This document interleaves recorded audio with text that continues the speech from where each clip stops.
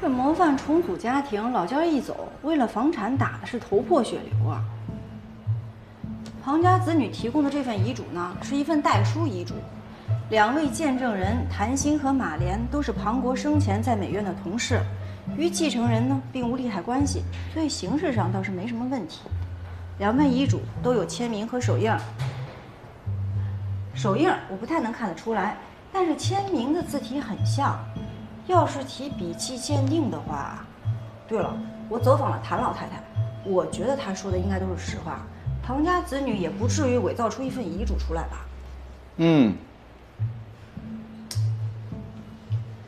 问题在于，咱们手里的这份遗嘱呢，落款竟然没写日期，而吴家子女的这份遗嘱不仅是自书遗嘱，落款也是有日期的。理论上，没有署名日期的遗嘱很容易被对方主张无效。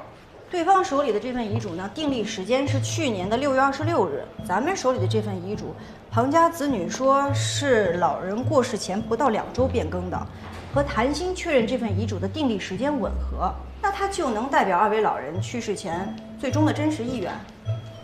意愿真不真实，这事要靠证据。证据刑事要件存在重大瑕疵的情况下，光凭代书人、见证人以及被继承人的证言是无法让合议庭相信我们这份遗嘱是有效的。那你说怎么办？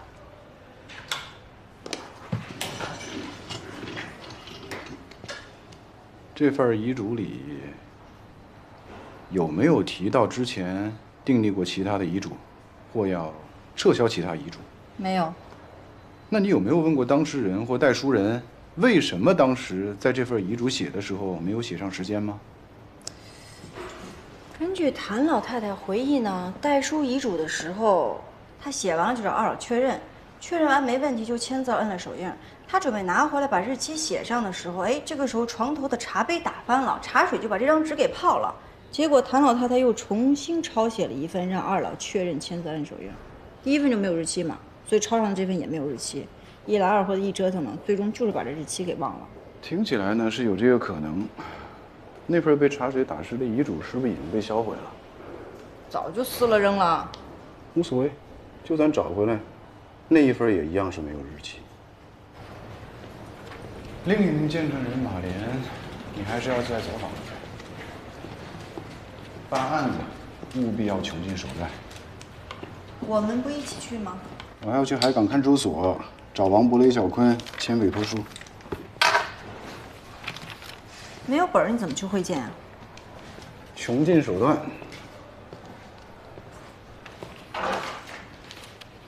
不是说这个案子的事务性工作也有我出面吗？你是不想让我碰这个案子了？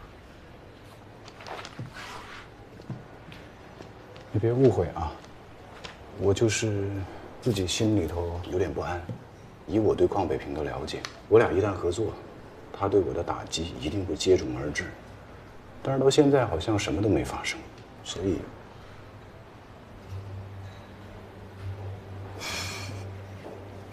难道说出门就得被人砍，你才比较安心吗？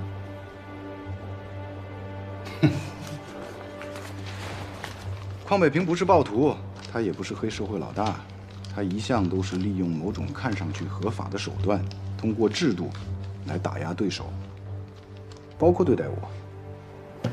他除了利用制度让我暂停执业资格，剩下的就是尽可能的孤立我，直到让我行业性死亡。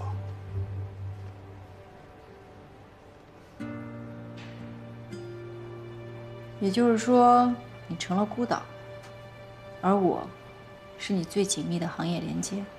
他要是打算继续孤立我，应该会对你下手。你是担心邝北平会破坏我们的合作？本来还以为搭上了一个有案源的老律师，非得把我从财政研身边赶走。这个邝北平真的是个坏人。很难判断在你的评价体系里他是不是个坏人。只是王博、雷小坤这个案子牵扯到了朱红的失踪和邹亮的死，显然这2件事情都跟他有关系，不然这段时间他何必要如此的关照我？可是你有没有想过，他这么如此的针对你，是他在害怕，我知道，我一定是有做得对的地方，而我对的这部分，有可能是他犯的错。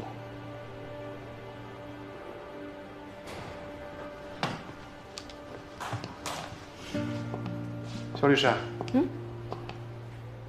你有没有考虑过风险成本？你是说来德智的时候，还是我们俩刚开始合作的时候？没区别吧？保持联络。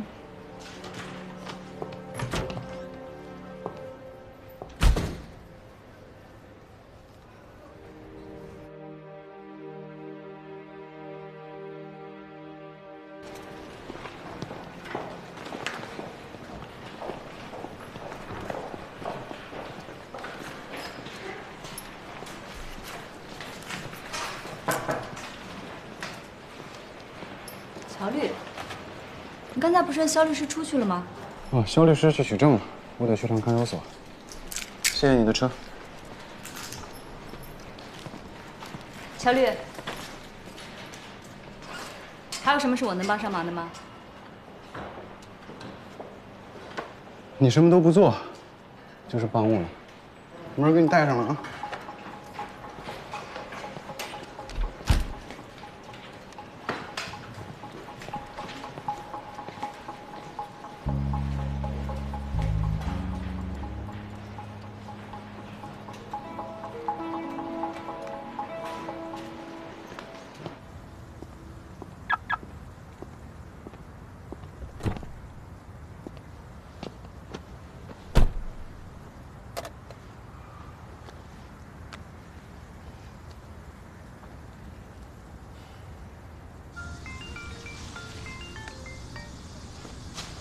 什么事儿找我啊？我等晚上回家说。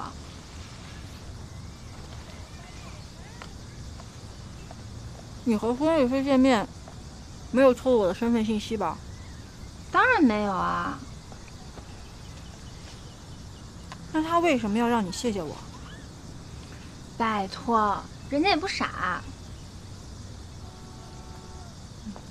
怎么了？哦，没事。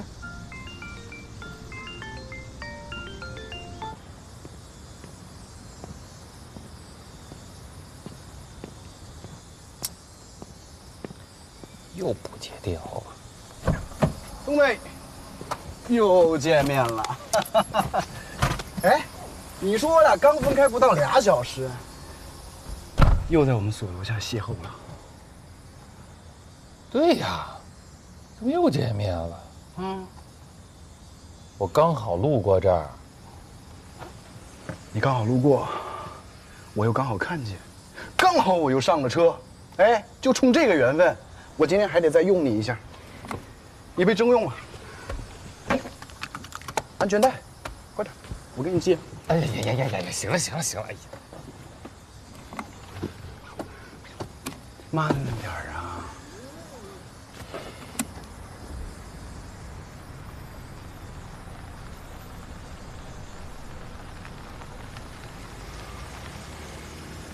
你还不赶紧去上课？我要去取证了。上什么课啊？我签合证丢了。丢了你跟他们说呀。我在门口签到那儿跟那个人磨叽了半天，人家说只认证不认人。我能补办吗？人家说了可以补办，你拿着身份证去培训中心就可以补办。但是我身份证呢寄回老家调档去了，后天才能寄回来。真够面子。哎，干嘛去啊？来，把这拿着，进去。分别会见王博、雷小坤，让他们把字给签了，可能得有一阵儿。正好我借你车用一下，在附近办点事儿。肖律师怎么没跟你一块儿来啊？他办别的案子去了。怎么了？你们主任打算对他下手了？你这说什么呢？你这整天都什么奇怪的想法呀？可能是这2天姓邝的没怎么挑衅我，有点不习惯。哎，你要是皮痒这事儿，我还真帮得上忙啊。那行，让他有什么冲我来。下车。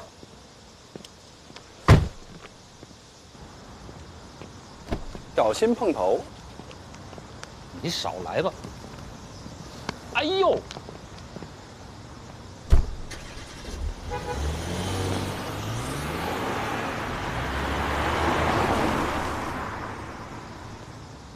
律师到法院能说自己没带律师证吗？那公安去抓人能说自己的居留证丢了吗？这么重要的事儿都不上心，就你那姐们儿，上不上课不打紧。走吧，我还忙着呢。您刚才说的呢，都是比较正式的场合，这是一个民办的收费培训班，也没必要卡消费者，是不是？不管你说什么，没带听课证，我没法放他进去。走吧。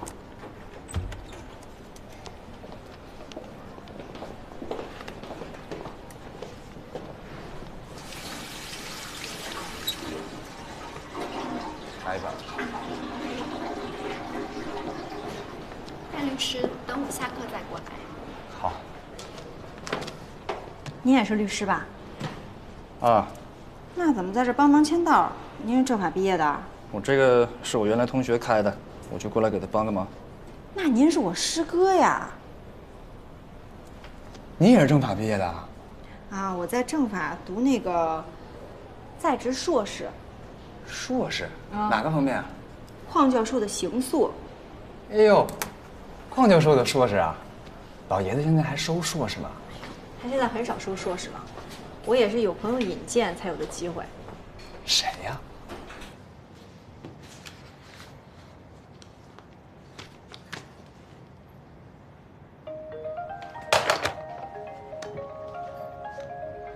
你为什么总是不接电话，肖律师？师兄？谁是你师兄啊？我？给谁？哎哎，你好，你好。哎呀，小戴呀，你怎么跟肖律师在一块儿啊？啊？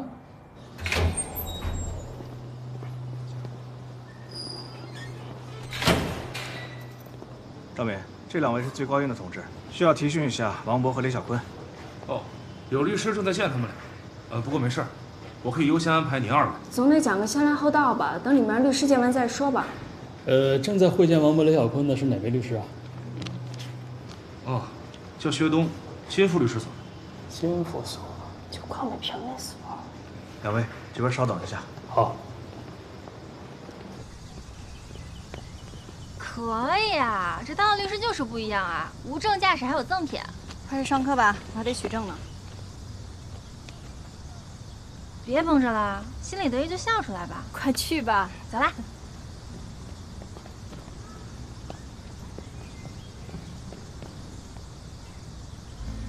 匡北平不是暴徒，他也不是黑社会老大，他一向都是利用某种看上去合法的手段，通过制度来打压对手。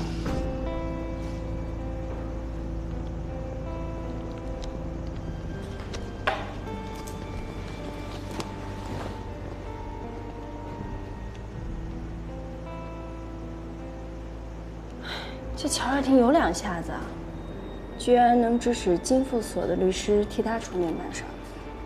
没办法呀，而且他现在这种尴尬的身份，没准对咱们来说还是好事儿。但他现在的身份是不能直接参与任何代理工作的。确切的说，他和王博、李小坤的案子名义上是没有任何关联性的。所以啊，如果需要沟通的话，咱们跟他之间也不存在任何需要回避的情况。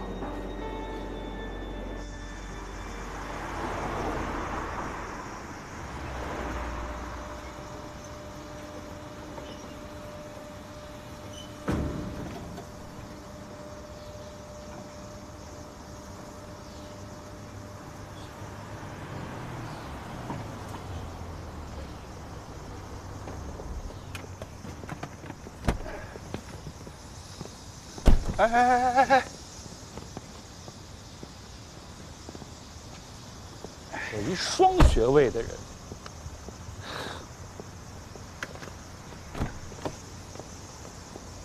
都办完了，您还有什么吩咐吗？来上车，我带你去个地方。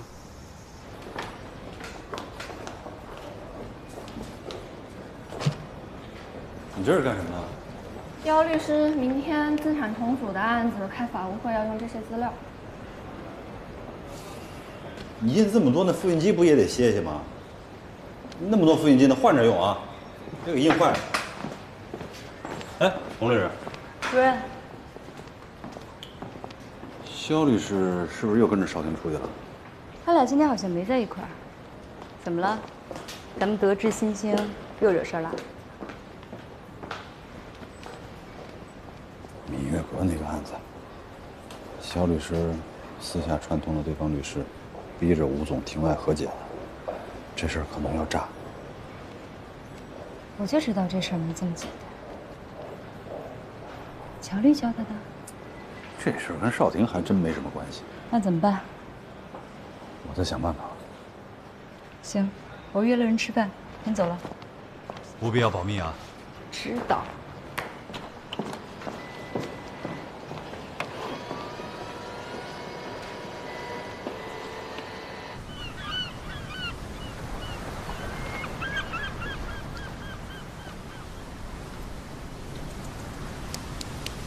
他俩就是在这儿把笼子给踢下去的。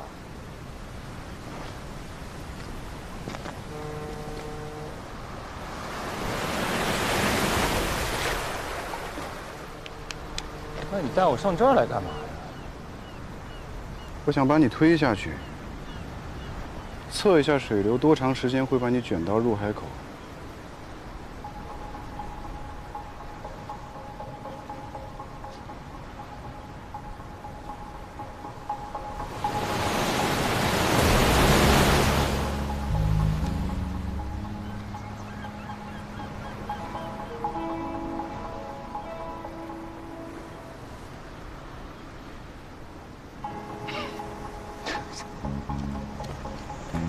你好烦，真的，以后不许瞎开这种玩笑啊！我刚才真的是紧张了。紧张什么呀？要是你这么说，我肯定不会害怕。所以你看，还是我信任你多一点。把你推下去与我有什么好处吧？除非人家给我1个亿，啊不，起码3个亿，我才会把你推下去。虽然没钱拿，但是如果你把我推下去，一定会有人感激你，而这份感激会让你在这个行业里受用很久哦。来吧。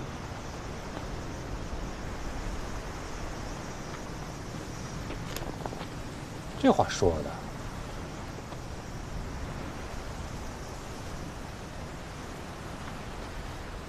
王伯李小坤把囚禁朱红的笼子从这儿踢下去，这笼子在入海口附近被打捞出来。朱红不在里边，我怀疑朱红没有死，所以我做了一些假设。假设朱红还活着，或者他想诈死，他会联络谁？家里人。所以呢，我让在京港银行工作的邹亮帮我查朱红家的财务状况，结果邹亮死了。当时留在车里的材料还都是伪造的。我也被抓进去了。这说明什么问题呢？邹亮之前涉嫌渎职，被内部调查，与会提供专家意见，或者说确定邹亮罪与非罪界限的专家，就是邝北平。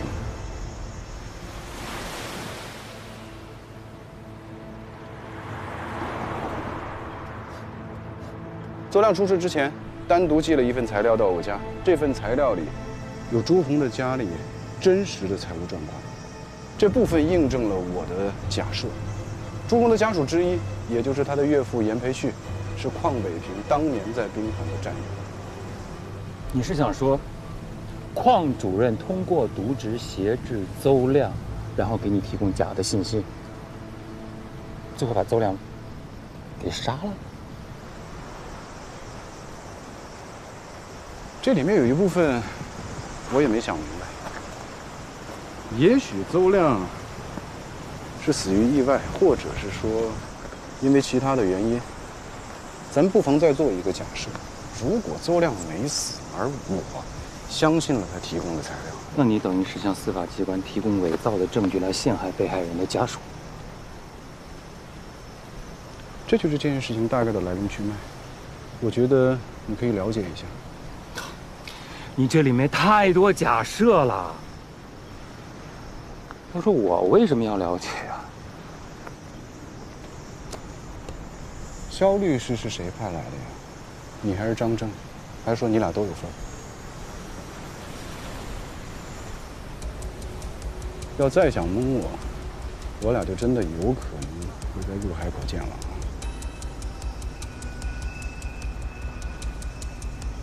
就算是我吧。你把他派到所里来是为了私下帮我？当然不是。我是要派个人和你一起扳倒那个人，我好做上金富的主任。你，应该不会这么想。你也不可能真的把我给踹下去。可是你知不知道，你这么做就相当于把一个新入行的年轻律师置身于职业的悬崖上，一脚把他踹下去。这是他自愿的。这里头有什么风险，他很清楚。在我跟邝北平的较量中，有很多人都在观望，而有些人发现他没有办法再袖手旁观，因为邝北平一旦干掉我，接下来将会轮到他。你原本可以观望的，不管你出于什么样的动机，你选择帮我，谢谢你。我只希望不要牺牲肖律师。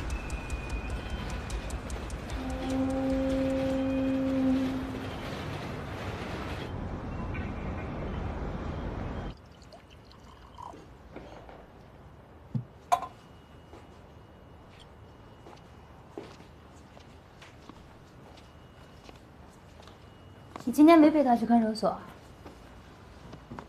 今天他说他找别人陪他去了。你不在他身边，乔律还真是没抓手。今天我在律所碰到他，他还问过我。我当时正好有事儿，实在没工夫陪他去。那如果您今天有时间的话，您会陪他去看守所会见吗？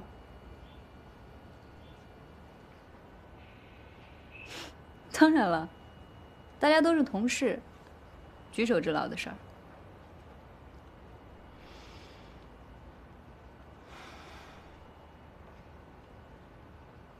没什么事儿，我就先走了。洪律师再见。肖律师，乔律办案喜欢掺杂一些个人价值评判，你最好不要被他带偏，否则真出了事儿，能救你的人不会救你，想救你的人救不了你。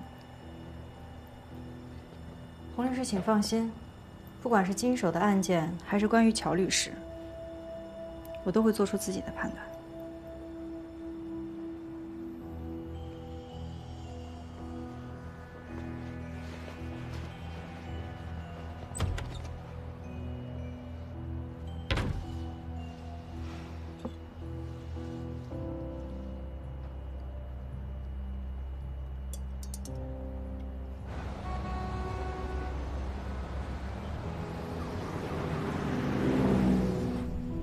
我只是希望不要牺牲肖律师，他很优秀，而且潜力巨大。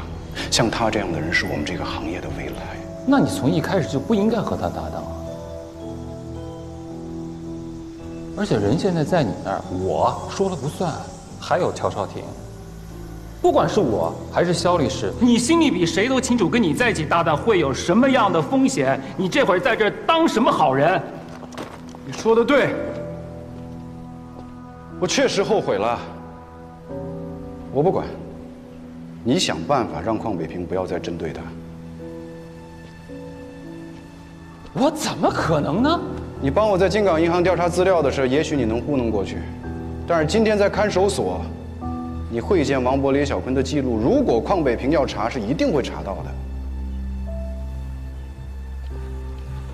你负责保护肖律师，不然的话，我可能会出卖你。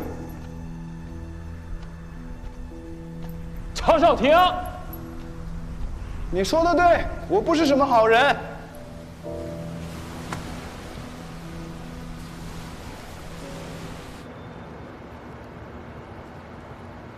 你什么时候成了邝主任的在职硕士了？咱不是互相利用吗？能用到我就用了。今天我就在干本来该你干的事儿。怎么着？乔律师回来找了你，你是来诉苦的吗？顾问费的事儿已经提现了，怎么交接？今天有点累了，改天再说吧。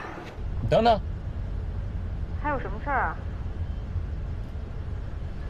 你们俩最近有没有什么异常？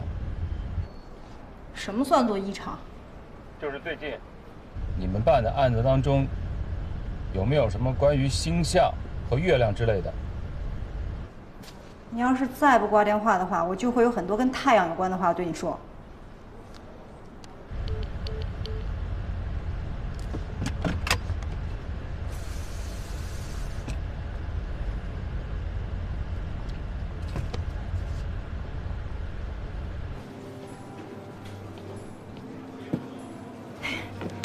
辛苦啊！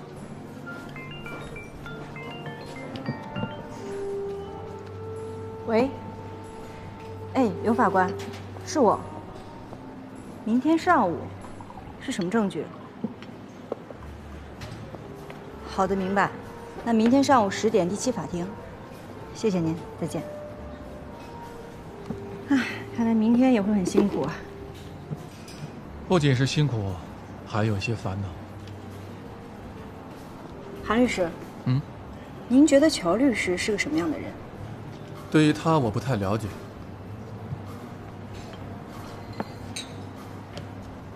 但是张主任给我讲过一个他们大学时代的事儿。张正、薛东、乔绍廷那会儿住在一个宿舍，据说有天晚上他们嘴馋了，想吃宵夜。张正也不知道从哪弄来了几盒羊肉片，于是他们又从隔壁借了加热棒，还弄了一锅开水，但是没有调料。张正是个讲究人，没有芝麻酱、韭菜花和酱豆腐的传统组合，他宁可不吃，也不想破坏自己对铜锅涮肉仪式感的美好向往。薛东则不然，他因地制宜，用辣椒油卸了2块红方，用他的话说，这叫吃到嘴里就是真理。那乔律师呢？张正跟我说，乔丽劝他们先别着急，等他回家去调料。那时候可没有24小时的便利店，也没有通宵的火锅店。乔律师骑着车往返20公里，从家里拿回了芝麻酱，还有别的调料。等他们3个吃完，天都快亮。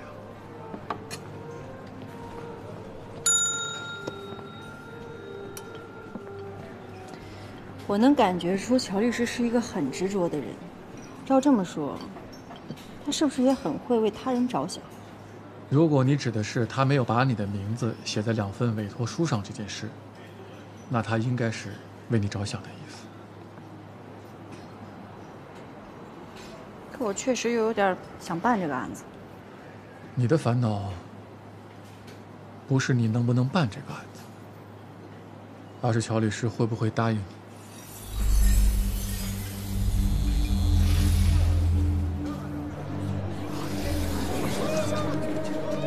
如果他来找我，我会拒绝的。乔律师既不想伤害德智所的同僚，又找不到对邝北平无所谓的人，他剩下的选择就很少。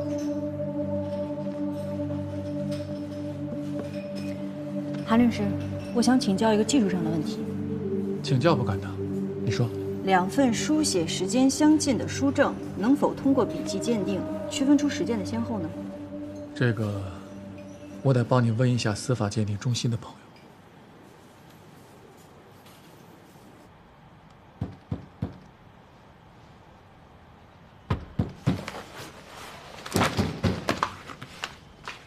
来，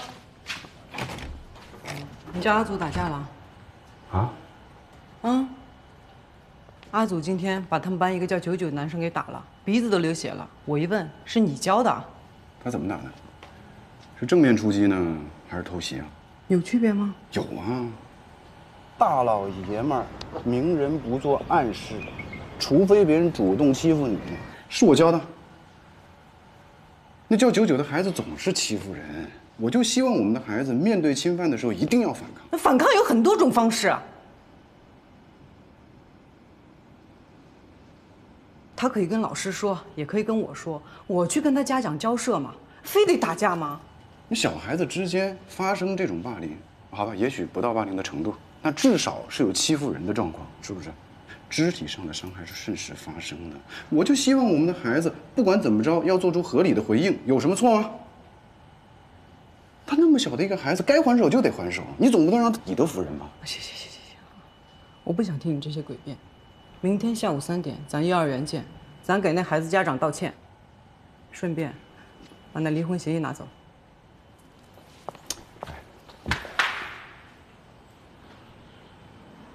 关锁了。哦，是，但不是我，是房东。我之前不是进去了吗？然后，行，我给你拿一把新的过来，你等我啊。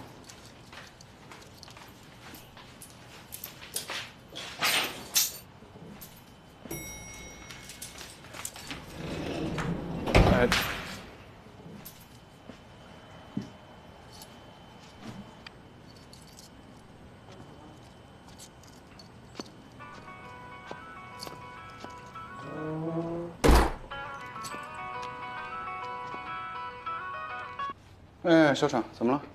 那个，虽说你是受害人，但也是案件的证人。不是，你都答应我来做笔录的，这都多久了呀？你被打到住院了呀？哦，不好意思啊，我这一忙给忘了。哎呀，反正我伤的也没多重。哦，所以你就放了向阳分局的鸽子？啊？我说乔二婷，你是有多不愿配合公安机关呀？啊？我真没那意思。你这样啊，明天我肯定去。我就是善意的提醒，你随便。哎，校长，你稍等一下。说。王博、雷小坤那案子，如果我有总结出一些案件疑点，我是说啊，我知道海港支队有很多人都是你的小兄弟，你能不能帮忙提醒一下他们？你是知道规矩的。现在这个案子已经到最高院了，你让我私下去找侦办人员，你几个意思啊？你听着，既然你死定这个案子不放，我建议你把你觉得有疑点的地方准备一份书面材料，按照正规流程向你觉得合适的机关单位申报，肯定会有人接收的。你的意思是，海港刑侦支队其实还在……我什么意思也没有，记得明天来录笔录。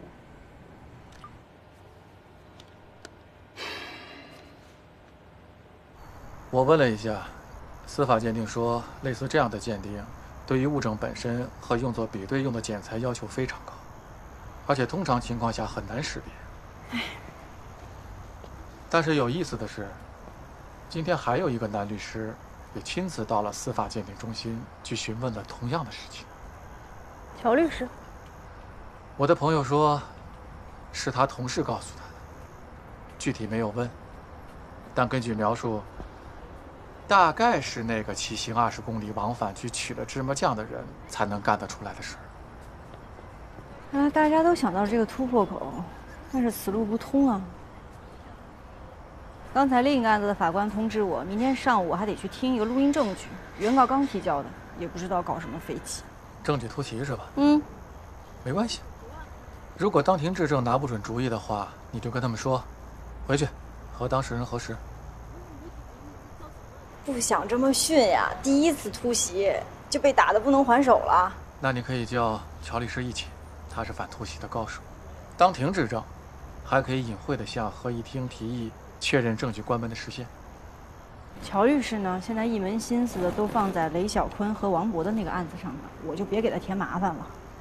再说他去了也就是做旁听席，真要有什么临场应变的，其实他也帮不上忙。你信任乔律师吗？我觉得他很想信任你。其实你可以试着信任你身边的伙伴。韩律师觉得什么样的人能称得上伙伴？每个人不一样，应该是让你觉得有安全感的人吧。这个你应该分辨得出来。就像那天你吃的那一碗意面，一开始你不觉得辣，但是后来你吃出来它是刚出锅的，是热的。吃口暖食，总会让人觉得心安一点。韩律师，您是？你明天质证是上午还是下午？上午10点。那你还有没有时间去找当事人再拿一份委托书？可以啊。9点半，拿着委托书到所里，盖章出庭函，我陪你质证。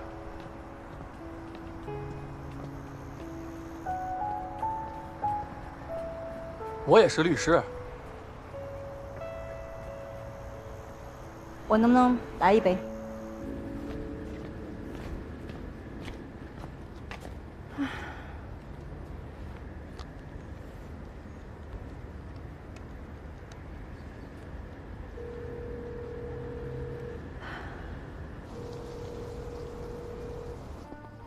关于那笔顾问费啊，我跟你说一下怎么交接。啊，你说。今晚月色真美啊！你说什么？月色真美。你是说乔绍廷？这话不是对你说的，我跟你说一下怎么交接。哎，等等，等等。你刚才是不是说今晚的月色真美？这话是不是乔绍廷说过的？他问我的这些话是不是就是这个意思？我跟你说的是实话，你自己抬头看看呀。还有那笔钱，你到底想不想给我了？